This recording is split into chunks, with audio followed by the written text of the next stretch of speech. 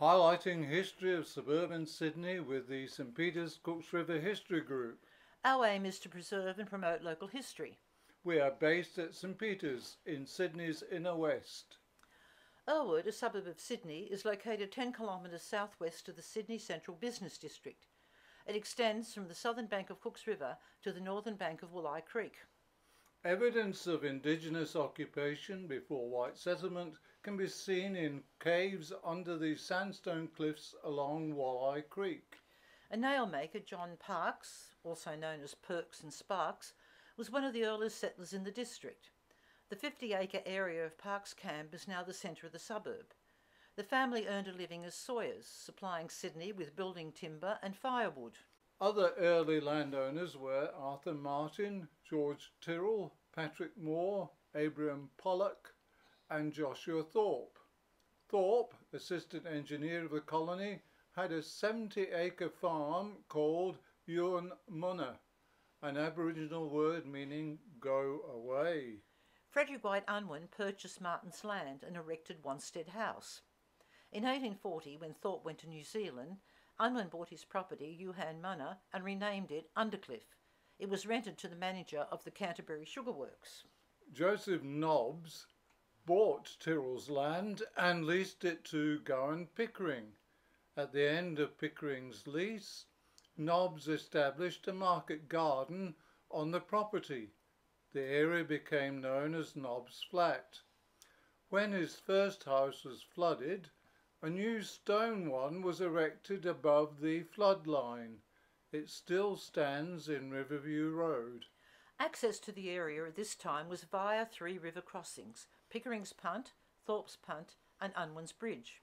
Between 1847 and 1853, Piddock Arthur Thompson became one of the largest landowners in the area, purchasing Pollock's land and Undercliff, which at that time was uninhabitable. He restored it and built a bridge to replace Thorpe's Punt. Unwin subdivided some of his land and sold it as the village of Wanstead. One of the purchasers was Leslie Dewgood, who named his property Ballata. In 1856, Wanstead was purchased by merchant Edward Campbell. He consolidated land sold by Unwin into one holding, leaving Ballata on the south and Undercliff on the north of his property. The Campbell family remained at Wanstead for over 30 years. John Park's widow Margaret died in 1859 and left the 50 acres of Parks Camp to be divided between her 10 surviving children. By 1870, the wider area had become known as Parkestown, although some local people gave their address as Forest Hill. The building boom of the 1870s led to the establishing of a sandstone quarry in River Street. Local families found employment there.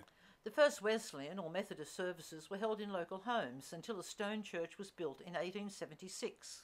In 1884, Thomas Parks sold his farm to George Wallace Nichol, a steamship proprietor, who built Blink Bonny, which was located near the corner of today's Doris and Cameron Avenues. Mrs. Jane Earl subdivided her land, the Earlwood estate.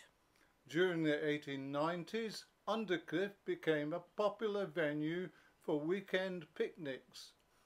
At the bridge there was a boat shed, shops, swimming hole and the Riverside Inn. Letters complaining about nude bathers at Cooks River appeared in newspapers. Artist Sidney Long painted a scene of nude bathers at Cooks River. In 1895, Francis Hocking purchased land from Thomas Parks and built Grandview. At the rear of his William Street property, Hocking Brothers Builders had a timber yard and joinery shop. The southern and western suburbs Ocean Outfall Sewer, which crosses Cooks River by viaduct and goes under Undercliff Road and Bayview Avenue, was constructed between 1895 and 1899. When land was advertised at Undercliff in 1901, Homer Street was still a track. In 1902, the Forest Hill Progress Association was formed, although the district was still known as Parkestown. In 1905, 198 blocks of the Unwins Hill estate were auctioned. A small settlement developed in Undercliff Road and Unwinsbridge Road, today's Bayview Avenue. The name of the area was officially changed to Forest Hill, and by 1906 there was a daily postal delivery from Canterbury Post Office. In 1907, George Frederick Hocking purchased 6 acres of land in Homer Street between the present-day St James Street and View Street and built Durham-Bar. When the Forest Hill School of Arts opened in River Street in 1908, the area was described as a cluster of about 90 houses.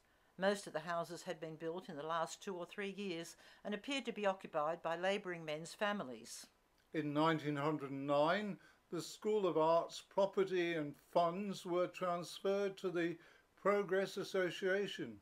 There were 2 quarries in Undercliff, Jackson's and Swebbles.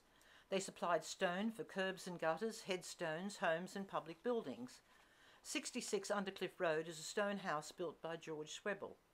Stone from Jackson's quarry was used to build homes in today's Jackson Place. The last big project using Undercliff stone was the runway at Mascot Airport in the 1940s. Waterworth Park, formerly Wolli Park, was dedicated in 1911 in honour of Alderman Ashton Waterworth. Today, Canterbury Velodrome is located there.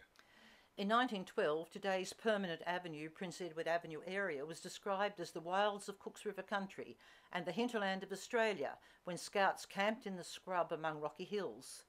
The Boy Scout camp was visited by Chief Scout Baden Powell. A tram service to Undercliff opened in 1912. Passengers going to Forest Hill had to walk the remainder of their journey. In 1915, St George's Church was established as a mission church. Church of England services had been held in the Progress Hall from 1909. The Progress Association's name changed from Forest Hill to Earlwood. In 1916, Earlwood Public School opened. Fanny Durack gave an exhibition of Olympic swimming at Undercliff to raise funds for the Returned Soldiers Association in 1916. Where to Live in 1917 stated, Undercliff is only really just beginning to open up, and there are any amount of fine building sites available. The tongue of land extending from Tempe Railway Station to as far out as Earlwood would be extremely hard to beat as a desirable place to build for people on the lookout for fine location and picturesque views. In 1918, Forest Hill was officially named Earlwood. Undercliff remained a separate suburb until 1993. Undercliff Progress Hall, now the Pontian Club in Riverview Road, was erected and widely used by the community. After World War I, the area changed from semi-rural to a settled suburb. The War Service Homes Commissioner purchased 73 acres of land. A subdivision was created west of Wardell Road for returned soldiers and their families. Streets were named after famous men and battles. In 1921, land was acquired for Earlwood Park. At that time it was used for joy flights. In 1922, a new Methodist church was erected. Stone from the original church was used for the parsonage fence. The first Roman Catholic service was held in the Undercliff Progress Hall in 1922. The following year the church purchased Durham-Bar for a convent. It was demolished in 1926 to build a church. The present Our Lady of Lourdes Church was opened in 1954.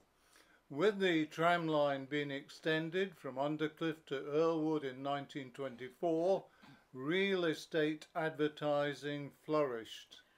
The Grandview Estate subdivision was advertised as the Bellevue Hill of the western suburbs. The gem of Earlwood Estate was on the rise of the hill and surrounded by beautiful homes.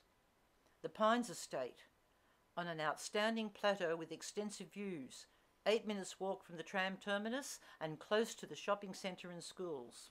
In 1925, a picture theatre being built on the south side of Homer Street opposite the present-day hotel was damaged by a gale. The Earlwood Theatre opened in 1927, and one of the first films shown was Fast and Furious. In 1931 it was renamed the Mayfair Theatre. In 1926, Kennedy's Hall at 285 Homer Street was licensed. It became a popular venue for community events. The Presbyterian Church held its first service there before erecting a church hall in Collingwood Avenue in 1927. The Earlwood Salvation Army Corps was founded in 1929 and met in Kennedy's Hall. The first Citadel opened in Earlwood Avenue in 1933. This was replaced by a new building in 1974. In 1928, Undercliff School opened. The first Baptist church service was held in Kennedy's Hall in 1928. Land was acquired on the corner of Homer Street and Richard Avenue. The church's foundation stones were laid in 1934. Despite objections from the local community, the Earlwood Hotel opened in 1931. In 1932, a Church of Christ was established. The site for the present church in Burlington Avenue was acquired in the 1930s. The tram track from Undercliff to Earlwood was duplicated in 1933. The first section of Girraween Park was dedicated in 1935. Kennedy's Hall was rebuilt in 1940 to become the Chelsea Cinema. A temporary library opened in a garage on the corner of Homer and William Streets in 1947. The present library opened in 1952. St George's War Memorial Church was opened on the 25th of September 1955. In 1957, the tram service was replaced by buses. The Mayfair Theatre closed in 1958. The building was demolished and shops built on the site. During the 1960s, people of Greek background began to move into the area. The Chelsea Cinema closed in 1971. It reopened under new management and name, showing predominantly Greek films. Finally closing in 1983, the building was converted for commercial purposes. Today it is a wine shop. The Undercliff Methodist Church, built in 1923 in Bayview Avenue, closed in 1976 and was purchased by the Greek Orthodox Church. In 1980, an attempt to move Earlwood's historic 19th century bell-type letter receiver was thwarted. The Golf Whitlam Park naming ceremony took place in 1982. Previously owned by the Department of Works, the land was handed over to the local council and transformed for recreational purposes. Today, Earlwood is primarily a residential area with commercial development along Homer Street. If you enjoyed this, subscribe to our channel for notification of more suburban Sydney videos. It's free. And check out our website, stpeterscooksriverhistory.wordpress.com.